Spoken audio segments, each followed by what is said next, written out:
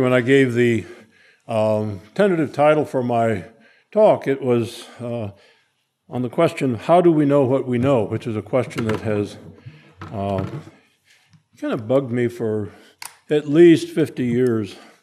I am older than that. And when it was suggested that, well, maybe I could relate this more to the theme of the conference and deal with the question, how do we know when the state is lying?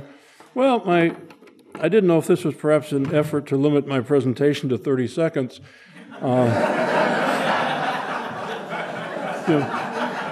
Maybe we're going to get caught up on time constraints and so forth.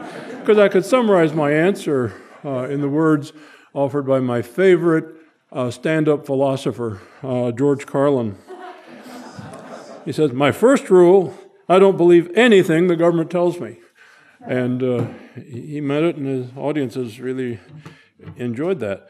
Kurt Vonnegut made much the same comment upon his return from World War II and his experiences, and asked a friend of his, what did you really learn from all this experience? And the friend said, never to believe anything the government tells you. Because the states are grounded in such a network of lies and contradictions, deceptions and conflicts, it's safe to say that political systems are inherently in conflict with reality and must resort to intentional distortions of truth as a way of trying to appear coherent, at least, to a gullible public. The big lie, as it was called and as was defended by Adolf Hitler, has long been a tool of statism. The more colossal the lie, Hitler intoned, the greater the propensity for homo boobus, H.L. Mencken's term, not Hitler's, homo boobus, to believe it. Because human beings are accustomed to telling small lies, but would be embarrassed to tell outlandish ones, the great lie acquires credibility, said Hitler. For this reason, the lies that have been inseparable from truth surrounding 9/11 continue to be accepted by vast numbers of Americans, just as the state-serving myth that global warming is the product of human activity continues to be recited by politicians and other government officials, academics, and members of the media, despite the refutations offered by literally hundreds of highly respected scientists in the field who have refused being baptized into the secular religion of algorithm. With the surface temperatures of Mars increasing, while its polar ice cap is melting, I've heard none of the high church environmentalists respond to my claim that this proves the existence of human-like beings with their SUVs and aerosol sprays on Mars. In so many ways are intelligent people reminded to be skeptical of consensus-based definitions of reality. State action does to the harmonious nature of human society what the throwing of a rock through the network of a spider web does. It disrupts and sometimes destroys existing patterns of interconnectedness. Nowhere is this more evident than in the political manipulation and interference with the informal order of the marketplace. With the help of a mainstream media and academia, the state then resorts to all kinds of fabrications to convince us of the magnificence of the emperor's new clothing. Alternative technologies, particularly the internet, make it so much easier to uncover and reveal the systematic lying necessary to the success of political entities. A libertarian newscaster friend once told me, I was always tempted to go on the air and say, good morning, and here are the lies your government would like to have you believe today. When Jon Stewart's The Daily Show is a perennial award winner for television news reporting, the habitual lying engaged in by government officials will continue to erode the credibility of the state, the media, and its academic lackeys. The respect once enjoyed by these major sources of information in our world have been in sharp decline in the PI, what I call the post-internet years. The rapidly diminishing circulations of major newspapers and viewers of television network news are due not only to the parallel competition provided by the internet, but to a widespread awakening of the dishonest nature of what the established media report. Nor can we forget the widespread challenge to statism reflected in Ron Paul's efforts and undertakings the political parties and the media try to deflect into the harmless babblings of Sarah Palin. I don't know what is the more fitting metaphor for our times. Either A, the manner in which the Russian people regularly laughed at government newscasts, or B, that poignant scene at the end of Orwell's Animal Farm, as the powerless farm animals looked in the window of the farmhouse to see the ruling pigs partying with the hated humans. In these early years of the fourth stage of the information revolution, we are once again encountering a truth made evident by Johann Gutenberg's invention, that information is very liberating. For the same reason, the political establishment has long adhered to Mark Twain's advice, quote, "Truth is the most valuable thing we have. Let us economize it." As it always has, the state needs to protect itself from harsh realities of truth by warring against persons and systems that contradict the self-serving mindset it requires for an obedient and servile public. Proposals have been made by those in power to give the president the power to shut down the internet, in the name of national security, of course. One of the proponents of this measure, Senator Joe Lieberman, went so far as to make a favorable comparison to the Chinese government on this matter, which, quote, "can disconnect parts of the internet in case of war, and we need to have that here too." Any Lieberman fans in the audience might want to consider those words. That little criticism of this plan, or of Lieberman's defense of it, have been offered within the mainstream media, for whom the demise of the internet would be competitively advantageous, provides insight into the confrontation between those whose desire is to inform others and those who want to be keepers of the thoughts of others. As there will always be practitioners of free expression and seekers of truth among us, and as I have much more trust and confidence in the nerds, geeks, and hackers who are forever looking to expand the capacities of computer technologies, I suspect that the efforts of the established order to silence those who ask questions will fail. The state's war against truth-seeking is also seen in its reptilian reaction to the WikiLeaks phenomenon, its continuing efforts to classify its activities as secret, lest boobists discover the real nature of the state, and more recently, the Pentagon's buying and destroying all of Anthony Shaffer's, no relation I might add, Anthony Shaffer's book, his revelatory book about the underside of U.S. activities in Afghanistan. That members of the political establishment are so economically illiterate as to fail to see how this book burning will only increase demand for the book. The demand, I suspect, the publishers will be eager to satisfy. This should encourage those of us who love the marketplace all the more. In this respect, the Pentagon has placed itself in the same position that Bill O'Reilly did when, at the outset of the war against Iraq, he urged all good patriotic Americans to buy French wines and pour them down the sewer to punish the French for not having joined in the war effort. Well, the laughter indicates I don't need to explain that one. I have 3 books that have been published, none of which have really received much attention. And perhaps I can persuade the Pentagon and Bill O'Reilly to undertake a campaign to have Americans buy copies of my books and conduct highly publicized book burnings thereof. All in all, I found Karen Kwiatkowski's recent LRC blog more to my liking. In explaining the efforts of those in power to suppress uncomfortable information, she reminded us that, quote, "boys and girls in D.C. are just like us.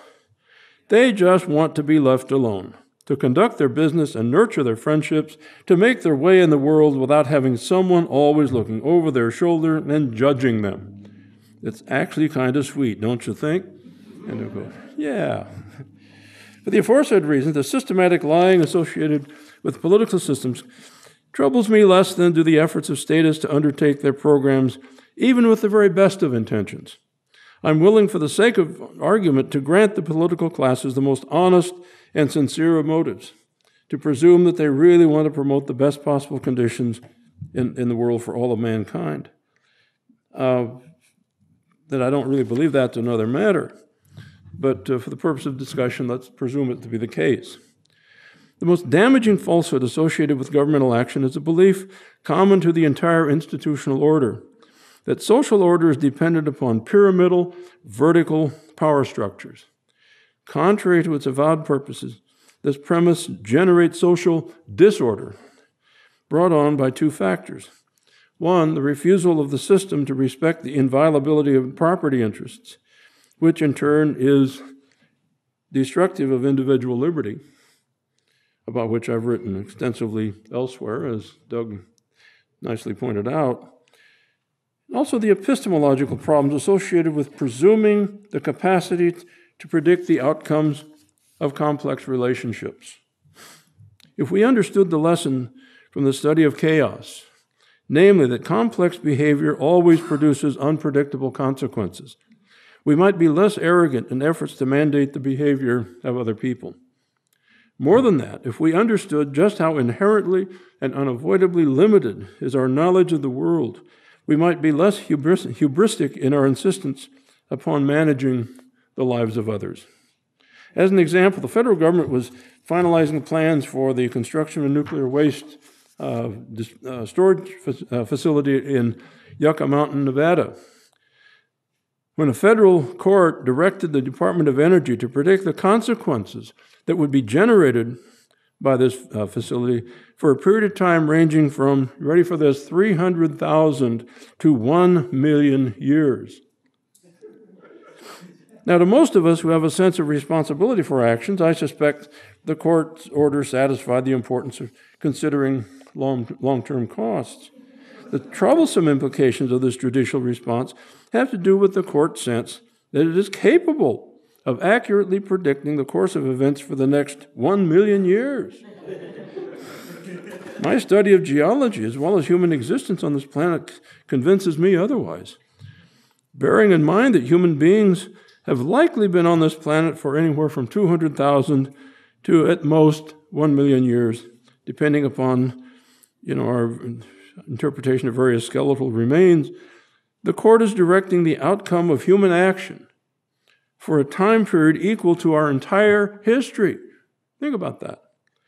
Furthermore, the court is presuming the kind of geologic and climatological stability that would fail to consider such functions as plate tectonics, earthquakes, volcanoes, continental drift, magnetic reversals of the poles, periodic ice ages, and massive flooding, solar flares, the comets and asteroids that have occasionally hit the Earth, the cutting and filling functions of rivers, which, along with continuing processes of wind and water erosion, continually refigure the face of the planet. To put such inconstancies into the context of the court's order, you should know that during the last 1 million years, there have likely been 10 major ice ages on this planet. The meteor that hit in Arizona and created the giant crater that many of us have seen probably did so about 200,000 years ago. The volcanic eruption that destroyed the island of Krakatoa and produced long-term worldwide climatological changes, including tsunamis as distant as South Africa, occurred but 127 years ago. Yucca Mountain itself was created by a number of volcanic eruptions. There are so many interconnected variables and unknown factors at work in nature, including the myriad consequences of human action, that it borders on magical thinking to believe that one can anticipate the playing out of this constantly changing interplay over such an extended period of time. We are fortunate to get accurate predictions of next week's weather. Expecting government agencies to prognosticate over a 1 million year period becomes a test of our sense of humor. A belief in absolute truth, coupled with a self-righteous resolve to enforce such views, is a pathology that must be confronted head-on if we are to preserve any semblance of our humanity. If we're to overcome our lemming-like march into mutual self-destruction, we must begin at the source of the problem. The relevant question, in my view, is this: is it possible for us to have an empirical understanding of the world, or to act upon the basis of philosophical principles and values, other than through our subjective undertaking? Are there such qualities as objective truths, be they empirical or moral, that operate in the world outside of our own mind? This is the question that troubled me for, as I said, about 50-some years now. In the realm of economics, are there objective values to be ascribed to goods and services, apart from the values given to them by freely contracting parties? Indeed, though, we can speak of the price arrived at in a transaction as an objective factor, an objective price, it is also evident that the value given to that transaction, the value of the goods, is not only subjective, differing in the minds of each party in different ways, but furthermore, can never equal the objective price, otherwise the transaction wouldn't have taken place, and B, can never be known even to the parties themselves. The value of something in a transaction is inherently subjective. So is it possible for us to extend this awareness of the subjective underpinnings of economic transactions into our efforts to understand and function in the world in all other areas? Using a dictionary definition, are there truths in the world that, quote, exist independently of mind, end of quote? If there are, we can know such matters only through our individualized opinions. I believe that everything you or I can know about the world, whether in the form of empirical information or philosophical principles, derive from our subjective experiences and nothing more. This does not mean they're wrong, anything like that. It just means that we are inherently limited in our understanding of the world by what we already know. To begin with, the very concept of knowledge necessarily implies a knower. Whatever the reality that exists in the universe, there can be no knowledge of it without an observer. This is the meaning of Bishop Berkeley's teaser about the sound of a falling tree in a forest where there's no one to hear it, because sound is something received by auditory senses.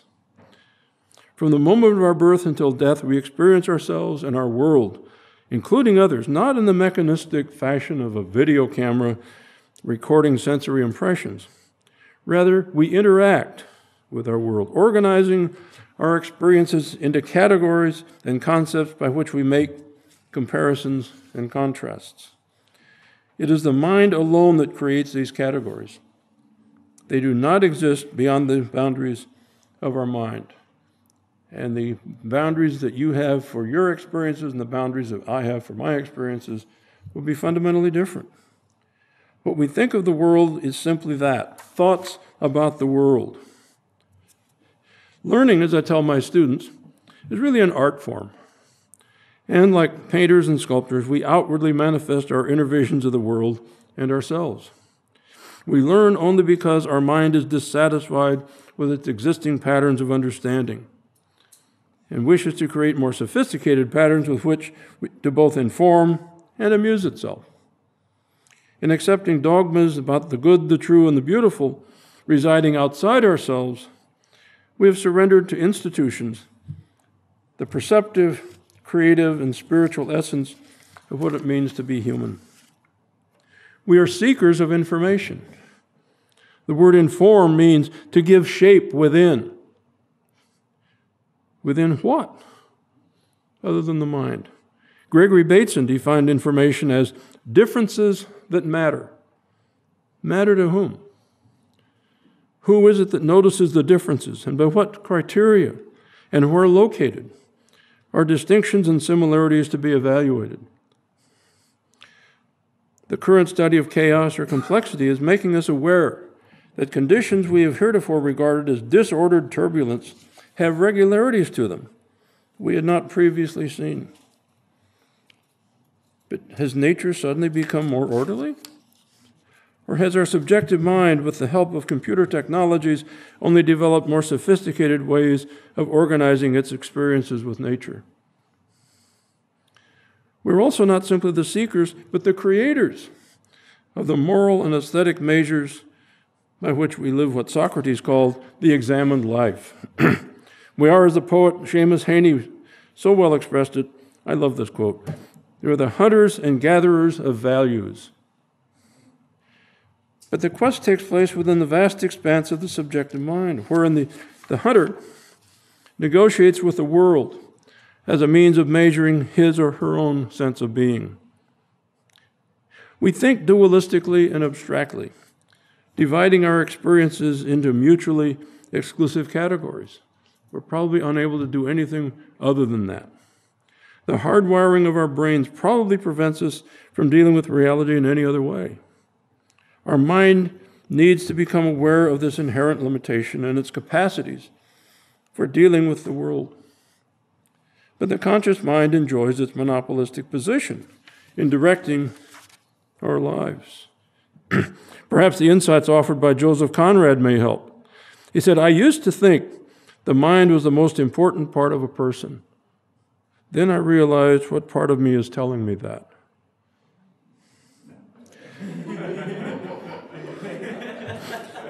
The dualistic categories we employ are determined not by the inherent nature of anything we are observing, but by systems of thought that others have taught us. Are avocados and tomatoes fruits or vegetables? A botanist will give you one answer. The produce manager of your local grocery store will give you another. We deal with the universe abstractly, as images and concepts that our mind has created. When we are engaged in abstraction, our understanding becomes, in the words of one dictionary, considered apart from the matter or from specific examples, not concrete. Such a process is about the world, but not of it. I suspect that the main reason we do not have memories of our first days and weeks out of the womb is that we'd had numerous experiences, but no conceptual tools, no words that allowed us to define, categorize, and organize those experiences. We did not have labels to attach to our world. Because of this interplay between our experiences and how those experiences have been recorded and organized, we have been trained as what we are capable of knowing about the world may rise no higher than how we have subjectively defined the world. The words that we use to describe things are fundamentally different from what it is we are describing. Lest you have not learned this important lesson, let me remind you that the word water will not quench your thirst. If you think that it will, try drinking it. And what about these plastic glasses? Are these the same as these glasses? These glasses the same as these glasses? No, they're not. What's more, even greater interest, neither one of these are made of glass. They're made of plastic. We project onto the world the patterns we find meaningful, the ones we have put together that best explain our experiences in the world. An experiment that I have used with my students has been to ask them to draw a picture of a previously undiscovered life form, one that is not simply a composite of life forms already familiar to you. You will quickly discover the difficulty associated with seeing the universe other than in the patterns that are already familiar to you. We've all seen small babies putting some item in their mouths, then hearing Aunt Edith shriek, "Oh, look out, she's going to eat that pen," then grabbing it from her. Babies are not trying to eat everything they encounter, but they are trying to discover the nature of pens and other objects by testing them through the sensory tools which many of their earliest experiments have been conducted, and that's their sense of taste. The baby, having found out that other things placed in her mouth produced a pleasurable effect, now discovers that the pen does not, and so puts it down. She's learned a lesson. She's also learned an important social lesson. The world is plagued with a variety of Aunt Ediths who insist upon interfering with and restraining their life experiences. I'm kind of running short on time here, so I'm going to have to rush through some of this. But I want to make it clear, I'm not taking a solipsistic approach, that what exists in the world is simply a product of my mind, and when I die, the world goes away. I believe there's a real objective world out there. I really do. but I believe it only as a matter of opinion. There's no way I can move beyond my prior experiences in evaluating that. I'm also not taking the position that I'm dealing in some kind of moral relativism. I have no use for moral relativism. It's the idea that somehow or other, if your moral principles differ from mine, I'm not going to say, well, your principles are as good as mine. The heck they are. If your principles differ from mine, you're wrong. But I will still accept that. I will still insist that whatever my principles are the product of my subjective experiences in the world.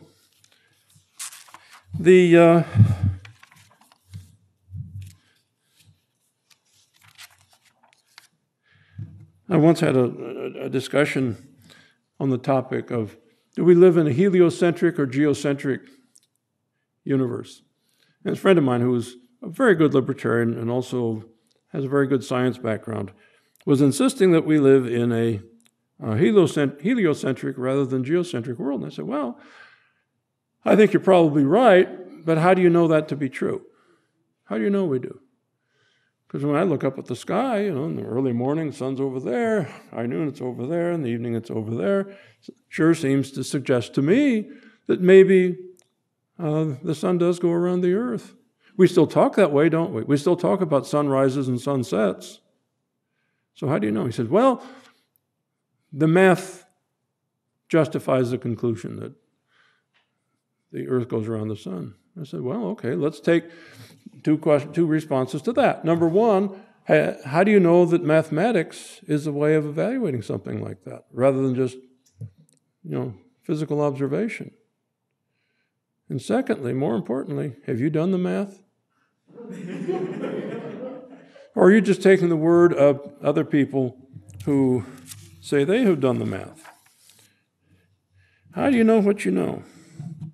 How do you know that your understanding of the world is valid? Well, in the areas of religion, people who know me know I'm basically an agnostic about everything. Religion, politics, you name it. Which simply means I want to be convinced, offer me evidence and so forth. But I find it interesting when I put the book of Genesis alongside the explanations of the Big Bang Theory. There seems to be such a similarity that maybe the religionist and maybe the scientist are looking for the same thing.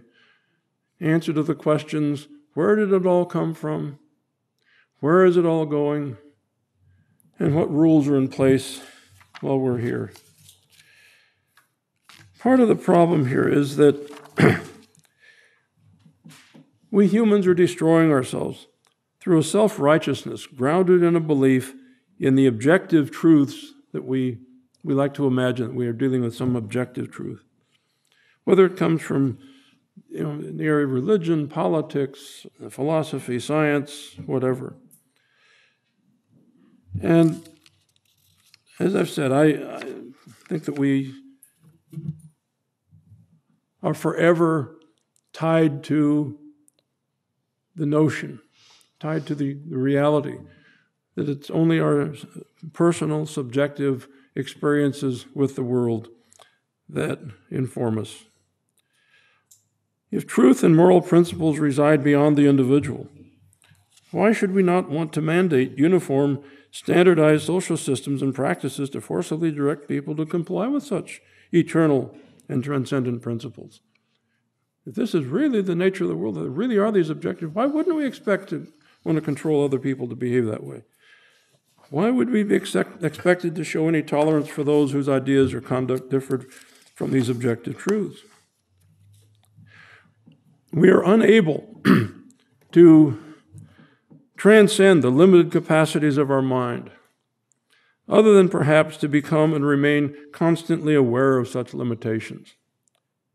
If we can do that, we may put an end to our horribly destructive habits, while in so doing, transfuse those anti-life energies into the wonderfully creative pursuits that have generated a life-sustaining civilization. So with that, I think I've run over time enough. So thank you.